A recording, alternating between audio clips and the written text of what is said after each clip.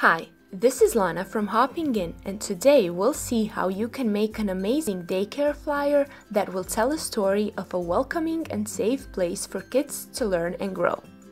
The best way to do it is by starting with the visual. Display your logo, an eye-catching photo, and your location on the front. Next up, provide necessary information such as accepted age range, amount of supervision, child-to-teacher ratio, tuition price, your philosophy, and your teacher's educational background. In brochures and extensive pieces, you can also include testimonials from happy customers and your policies on special needs accommodation. It's also good to state the tuition information, at least the starting price. Fill the flyer or brochure with professional photos.